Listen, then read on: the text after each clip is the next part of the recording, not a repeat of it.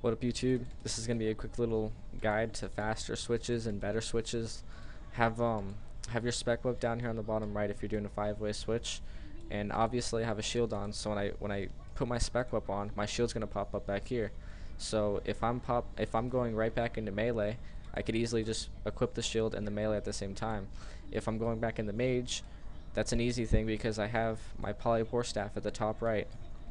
I can easily put my claws back here, and the easiest way to claw spec without them seeing you is by drinking a strength potion and then doing the dragon claws and then pressing F5.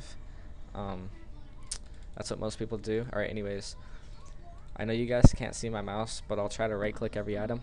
Have your two most valuable items right here, so that's my top and my bottom.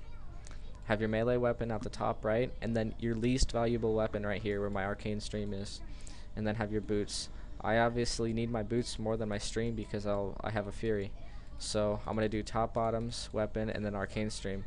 The reason we say you have your least valuable item right here, well, that's because you're probably gonna mess up on this item the most, just because the fact that you're gonna switch into these three, and then you're gonna drag this item by accident. Lots of famous PKers do it, and then you're gonna switch into your boots.